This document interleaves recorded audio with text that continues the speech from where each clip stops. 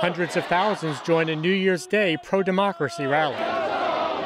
Demonstrators are trying to carry their movement's momentum into 2020.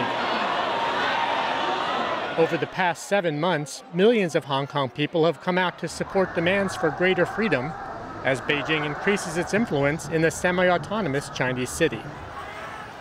The day ended with clashes between police and protesters. Riot police used pepper spray, tear gas, and water cannons.